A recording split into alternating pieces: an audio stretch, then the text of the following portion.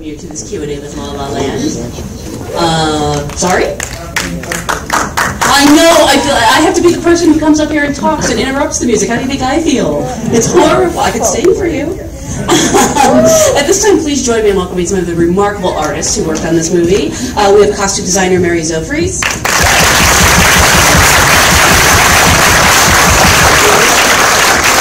Re-recording mixer Andy Nelson.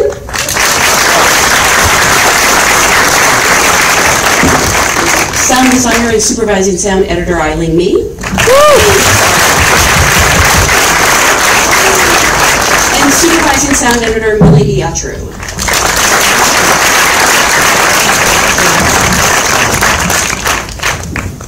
Thank you guys so much for being here tonight. Congratulations on a beautiful movie that has been stuck in my head since I saw it like 3 months ago. So happy the soundtrack is finally out so I can sing along. So I'm curious, how did this project find its way to you, and what was your reaction to the idea of doing a modern day original musical? You go ahead. Okay. I heard about this film through my agent, and I was a huge fan of Whiplash, and also a lifetime fan of musicals and old Hollywood musicals, and I grew up watching them, and when I was 10 I wanted to be a Broadway dancer. So it was, when I heard about the script, and Damien had cut together a short to get the movie greenlit, and I also saw that short. It was a compilation of all the films that he loved that inspired him when he was writing this film, which was, I think he first thought this up in his head, he said about 6 or 7 years ago. And so I heard about it, I read the script, I saw the short, and I was in. So I met with him and just prayed that he liked me and that I could design the film, and he's hired me. So that's how it happened for me. Andy? For me, it was a little different. I was actually working on another picture, and I got a phone call from Damien. He wanted to come talk to me about this picture, and I'd been a big fan of Whiplash, and I was very excited to meet him. I think I've been lucky enough to do some musicals over the years, and I think part of it was that. And we just sat. We literally had a half-hour break, and he came over to see me, and we just we talked about movies. We just sort of got to know each other. We didn't even talk about this particular film. It was more just the movies he liked, the movies I'd been inspired by and been able to work on when I was starting out in the business. And we hit it off, and he said to me, I'd love you to do the picture. So that was about 6 months before we did it, because I had come on as a sound mixer for the movie. I don't do the production sound on the set, I just do the final soundtrack. So I'm always one of the last, and Ai-Ling as well. She comes on a little earlier, she'll tell you, but we're kind of the last creative process. So it was a wonderful experience. I love Damien. He's a genius, he really is. Ai-Ling? So I got hired, I guess, maybe shortly after Damien met Andy. I guess through different suggestions and referrals, through maybe thanks to Andy and post supervisor. Damien met me, and I read the script. It was a very different script in my mind, especially for a musical. So I met him and Tom Cross and Jordan Horowitz, and at that time they were started cutting the director's cut, and so we started discussing about how he liked it to be almost like grounded, soundscape-wise, and almost, I don't know, he mentioned like Raging Bull, kind of. And also he wants to avoid some of the pitfalls of some musicals where, when it goes into a singing moment, you don't want to make it feel, you want to avoid the audience from feeling like you're suddenly listening to it in the studio. It just has to be natural. And to have like different music coming out from different parts, like from a car and stuff like that. So we discuss ideas and stuff, and I guess a few days later, I heard that I got hired. So great. Yeah. And I've worked on other shows with Ai-Ling as co-supervisors, and once Ai-Ling looked like she was going to do it, she asked me if I wanted to work on it, and I was like, yes, I definitely want to. I love working on musicals, and this one sounded amazing. And then, yeah, so that's how I got involved. Andy, I know obviously you worked most recently, I think, on Les Miserables, but have any of you worked on other musicals before? Yes, I worked on Hairspray and Rock of Ages. Rock of Ages. We had a musical number in Hail Caesar, but I was going to say prior to that, no. Hopefully there'll be some more in the future. Yeah, that's what I'm hoping. So what set of challenges did this film present to you that maybe you hadn't encountered before? Me? Sure. Okay. Sorry, you're next to me. You're going to have to go first. A challenge. Well, designing for dancing in a film is different and takes a different consideration from the beginning. And but there was very much the same approach that you do for any film, and that you just think about it you have to think about it practically and also cinematically. And we had just a very consolidated amount of prep time. It was pretty short for how ambitious the film was. We had really, I had a total of 8 weeks. My first week was, I've said this in other interviews, and I apologize if anybody has heard this before, but we had this 3-day meeting with Damien, the production designer, the set decorator, and myself, and we went through the script page by page. And we went in such great detail because the film, to watch it, we wanted it to have this magical feeling, and there were several films that Damien had asked us to watch, again, if we hadn't already seen them.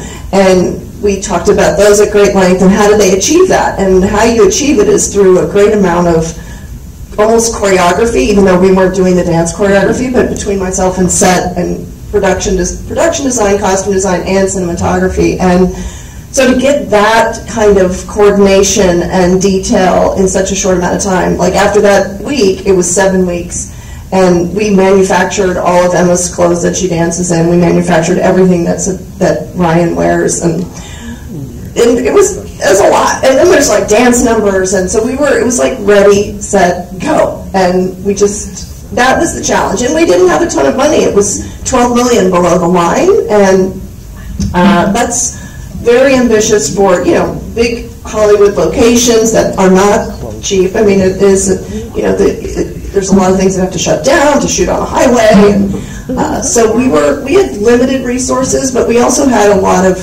cooperation from some companies, and we had people just really kind of were excited about this movie and we did it with a really skeleton crew and just rolled up our sleeves, and so that part was sort of challenging, but it was everyone was so motivated by the project and by Damien, and we were talking in the lobby because we never get to meet, ever. And we were saying when we were making the movie, like, it was so exciting, and like tears would come in my eyes when we were shooting the musical sequences, and then we're like, it's either going to be the greatest movie, or people are going to be like, what the hell were you thinking? And I asked them if they, excuse me? It is good. Yeah, it's really good, right? So anyway, that was the biggest challenge of the time and money and just resources, but it was like you were just propelled, just get it done, and it was just, honestly, it was one of the best experiences I've ever had. So anyway. So for me, it was, I look back on when you're putting a soundtrack together, you're trying to identify the signature of the film. And so Damien, very, very hands-on in terms of how he wants it to be, how he wants it to sound, which is great. I love strong directors, and he's a very strong director. I look back at films like Les Miserables and Evita and Phantom, which I've been involved in, and even back to Moulin Rouge. And they all had elements that I sort of pulled from for this, but this was a little more challenging because there was some live singing, which is fantastic. You can't beat live singing, and there's 2 big numbers in this that are sung live. And then there are some songs that you can't do live, it's just impractical, so you have to do a sort of playback version. So then it's kind of blending those to make them feel seamless. I don't think of it as a musical in that sense, because I think the film is bigger than that. I think it's got music, it's got songs, it's got dancing, it's got drama, it's got humour. So for me, it was just sort of pulling all those threads together and finding the voice of the film. And as I say, Damien's a wonderful director to be involved with, and he certainly knew what he wanted. And we just worked very collaboratively on the stage while we were mixing, and that's what you just saw. So we were very happy with it. So for me, I'm mostly doing design, effects, backgrounds, Foley kind of stuff, and mixing them in with Andy.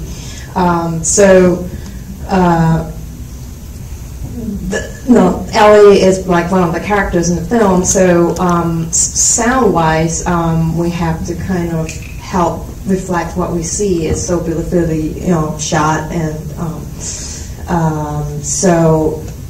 and also it will also help ground some of the moments when, because so often there's all this music, and when it goes into the fantastical moments, Damien earlier on had decided to have it without any sound, no dialogue, nothing, it's just the music.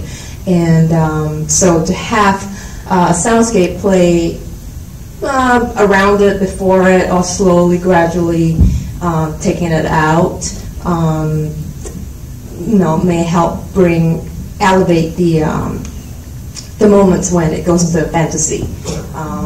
So for me, finding the right sounds and something interesting that could, like maybe like an interesting kawaii or anything simple like that, that could help reflect, to give the soundscape some depth, and also the dance Foley, because like say for example in Duet, when it was shot, it had like pre-recorded sounds there, so we had to replace it with Foley dance beat. And in post, midway through, Damien decided to try to replace that beat with tap shoe sounds, even though it was a flat soul choreography. So we had Mandy Moore and her dancers come in, and we were researching how to get that classic Fred and Ginger, MGM kind of sound for the tap. So we did many different tries, over different days, different takes, and then after a while we put it all together and had Mandy Moore to come on to the stage to play for her, just to make sure that, like, for the dancer's point of view, they think that it's the real deal. So yeah, just a little bit of Foley that, like, when they're singing, we gotta like have it in the same rhythm as the music, or the sound, the pitch of the horns against the music and stuff like that. So, and of course, Damien is very specific in every single thing, every scuff, every blow of things. He's very specific to it. So it's been a fun experience. For me, my biggest concern was, and I know Andy spoke about this earlier, is the transitions from the production sound going to the singing. And I was very lucky in that, like, for example, Audition was live singing, so it was a really nice transition where she's speaking and almost in a whisper, and then she starts singing in a whisper, and it just was a really seamless transition. But on some of the other ones, like Duet, which was done to playback and goes into like something recorded in the studio, I feel like the transition worked, and one of the reasons is that besides Ai-Ling's sound design, we had some of the production background trail out to kind of cover the transition. We used the same mics in the recording studio and on the ADR stage that they used on the set. So we kind of keep those similar, and then you manage to blend it all together. So for me, that's always the biggest challenge, because even as a little kid, when I watched old musicals, I could tell, like, oh, that's different. That sounds really different, And I feel like in this film, the transitions worked really well. I'm really happy about that. Mm-hmm. And what about just the practical challenge of, like, you know, something like this scene that is shot in outdoor LA, not on a soundstage? I mean, was that difficult to take out the actual sounds of LA? Well, once the singing starts, there was no sound. It was, you know, everything in that part is the music and whatever. I still have a really light layer of the same background stuff, the crickets and distant traffic, but it's just played really low, and then the whole idea is so it's not noticeable. So, and then, you know, gradually bring it back up when the song was ending. So we don't, hopefully the audience won't be able to jump. I can speak for the actors. The hardest part was doing that scene in all in one take, which is was. Yeah. It was 6.5 minutes of dialogue, singing, dancing, at magic hour. So the pressure is like, if you don't get it right in 10 minutes, you've lost the shot. So it was kind of an intense and magical. I remember everyone was really nervous, and even the actors. But it was an incredible when they got the take. And we did it over two nights. We had shot other things during the day and went up there to magic hour, and it was up in Griffith Park. And I think in total, both times we shot for about an hour. And so it was about a total of 15 to 16 takes. You guys might know that more than I. Between both nights. And it was incredible. Wow. Yeah, all one take. That's amazing. Yeah, and I remember Mandy, when we were doing the taps here, she was commenting on during the production, it's because it's all in one take, and it's also that they have danced up slope, even though it didn't look that way. So, yeah, it's a little challenging for them. Good job. I do want to take some questions from the audience. If you have one, just raise your hand. We can start right here in the front. Fantastic job with what were the films that inspired this that you had to watch? Yes, I was going to ask that, actually, the films that Damien asked you to watch. For me, it was The Umbrellas of Cherbourg, The Young Girls of Rochefort, and Lola, all three of which are Jacques Demy films. And he was a French filmmaker. Those were made in the 60s, and they were inspired by earlier MGM films, such as Singin' in the Rain and Bandwagon. And we talked about those films. We also talked about Swing Time, Fred and Ginger. We talked about Boogie Nights. Really? Yeah, for the scene, for the pool party, it was a reference. We would call them comps, and Boogie Nights was one of the comps for the pool party. Boogie Nights and Catch Me If You Can.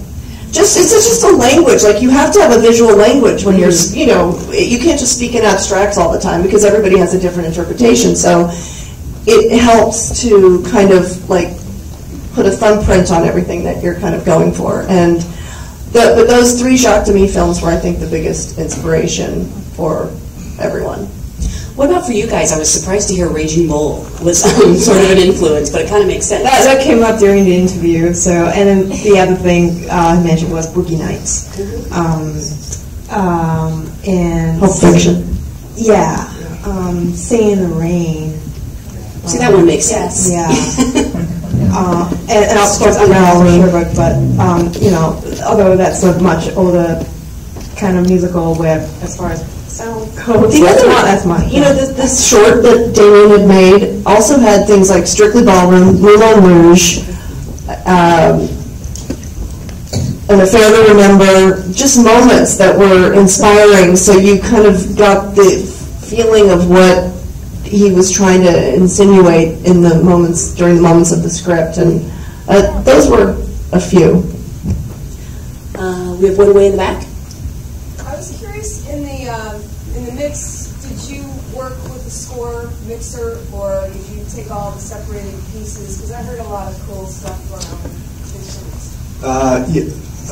I met, again, because I was basically hired 6 months or so before I started on it. Practically, the good thing about that, and I've learned this over the years with other films, is, you know, this collaboration. So we quite early on had a big round table with myself and all the music department, and we talked about you know, their work, what they were going to supply me with. I was able to suggest a layout that would work for me, and knowing the visuals and what I would expect to have separated. So they would prepare it in groups. Obviously, the orchestral parts were all separated from the piano parts, separate from all the jazz pieces, which were individually separated: bass, drums, piano, obviously, and all the vocals, of course, completely separate. And then, because for me, I needed to, until I actually put the picture up on the screen, it's hard for me to know exactly how I'm going to balance something, but I need to have that flexibility. But on the other hand, if I have too much material, I just can't move quickly enough through it. So it's kind of collaborating with the scoring mixer to provide the groups that I needed, that I could work with fairly swiftly, but give me as much flexibility as possible. And Nick Baxter was the scoring mixer, and he did a fantastic job.